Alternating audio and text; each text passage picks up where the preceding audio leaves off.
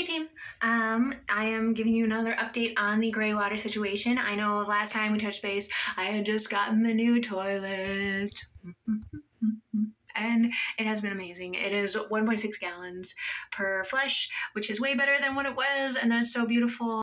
But yeah, so it's been very fun. Yeah.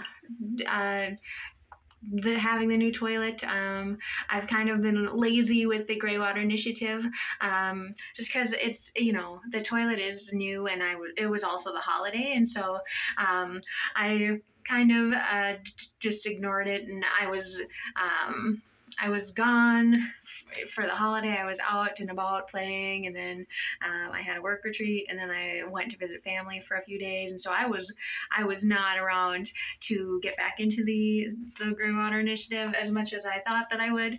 So I'm just getting back to it now, and I've been lazy, and I've instead of putting the water into one of these bins, I've actually just been leaving it in the tub, and then if I don't use it, I'll just empty the tub so that way I don't have it lingering for a couple days and have it kind of stinking up the room. I will say it smells a lot better in here. It smells great, allowing it to drain down,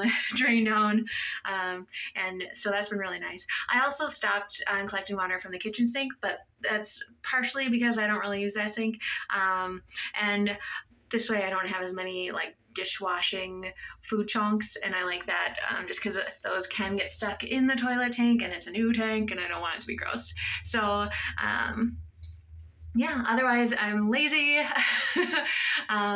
but it's doing great, and I'm excited to get back on it, and we'll see how it goes moving forward. It's been fun being lazy and just leaving it in there.